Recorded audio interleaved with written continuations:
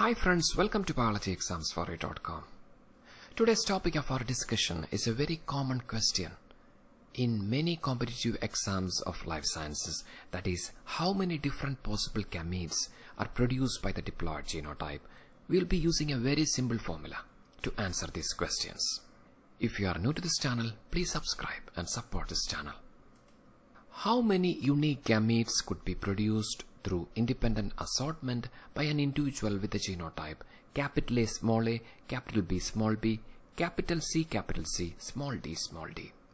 Simple formula is possible number of gametes is equal to 2 raised to n, where n is the number of heterozygous gene pairs. N is the number of heterozygous gene pairs. So this is the genotype. Capital A small a, capital B small b, capital C, small d. As you can see, this yellow colored are the heterozygous gene pairs. Therefore, there are 2 heterozygous gene pairs. So it's very simple. Just substitute the value in the formula. 2 raised to n is equal to 2 raised to 2, as n is 2. 2 into 2, that is equal to 4. 4 is the number of possible gamete combinations. Now let us see how we derive this formula for better understanding of the concept. This is the first gene pair, capital A small a. It can produce 2 types of gametes, capital A and small a, forming 2 gametes during independent assortment. So second gene pair is capital B small b. It's heterozygous, therefore it also can produce 2 types of gametes, capital B small b. The third gene pair is capital C, which is homozygous. Therefore, it can produce only 1 type of gamete, that is capital C. And the fourth pair is small d. This gene pair is also homozygous. Therefore, produce only 1 type of gamete, that is small d. Now, simply multiplying all these, we'll be getting this 4. 2 into 2 into 1 into 1. In homozygous condition, there is only 1 gamete. Just consider this heterozygotes, so that we will be getting this equation 2 raised to n, that is equal to 4.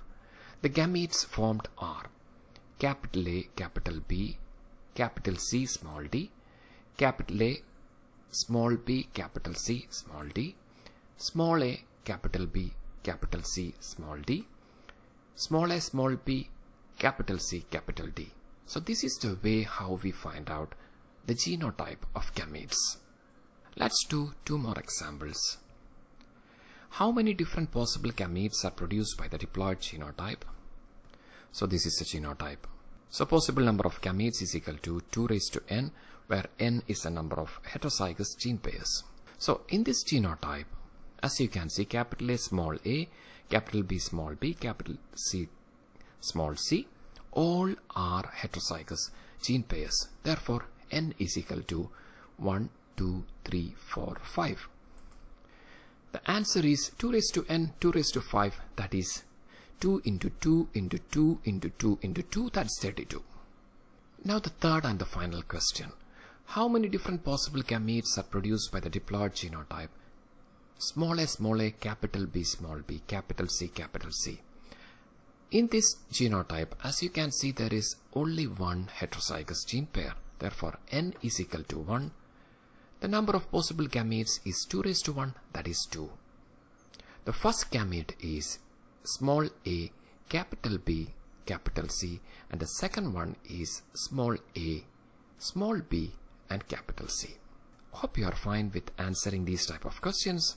Thank you so much for your support. You are with biologyexamsforyou.com. Please subscribe, share and like this video.